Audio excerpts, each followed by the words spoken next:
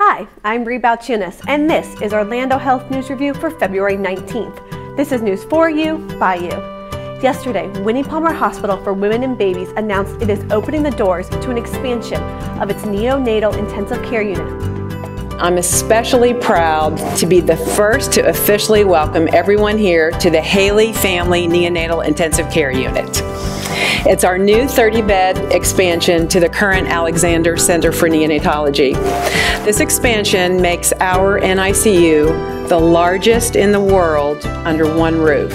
Located on the 11th floor of Winnie Palmer Hospital, the unit will feature 30 Level 2 NICU beds in an environment designed to help enhance family-centered care.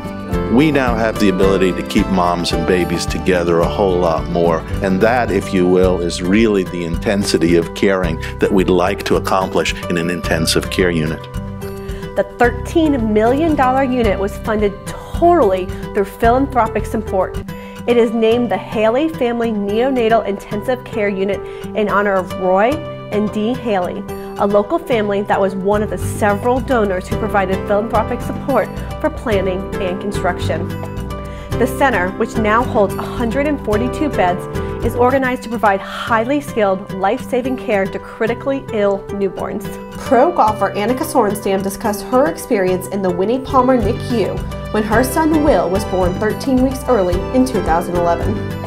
I can assure you that this was probably one of the most amazing experiences. Not something we planned, not something we wanted, but something that came and something that taught us a lot about life. I cannot thank you enough. We cannot thank you enough. But as Mr. Palmer said, when he gave us the opportunity to use his name, he wanted us to never be complacent and always strive to do better. To be the leaders in healthcare for babies, children, and women, not only in Central Florida, but all over the world. And we had kept the promise. Team members are invited to tour the new unit today between 4:30 p.m. and 6:30 p.m. Next week, we'll have all the coverage of this event. Another change to improve the patient experience happened recently at UF Health Neurosurgery at Orlando Health. I do the surgery scheduling, and it's basically putting the pieces together for our patients.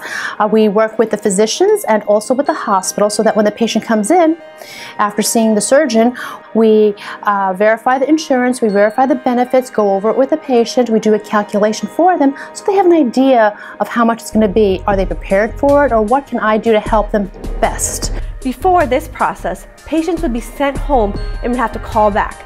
Now we provide a one-stop shop for added convenience. In this new process, patients are scheduled for surgery before they even leave the building. In most cases, the surgery is set 2 or 3 days after the appointment, which has gotten a lot of positive feedback from patients. Many team members have showed their red spirit this February. Team members from around the organization dressed in red showing their support of Go Red for Women Day, which supports the fight against heart disease in women. And last Friday, on Valentine's Day, the pet therapy team dressed to impress for their daily rounds with patients. Volunteer services greeted patients and guests as they handed out Valentine's Day treats at ORMC. Thank you to all team members who showed their spirit in making Valentine's Day fun for all. Don't forget, team members are eligible for discounted tickets to the Arnold Palmer Invitational taking place next month. Visit Swift for more information and to purchase tickets. That's it for today's edition. For Orlando Health News Review, I'm Bree Balchunas.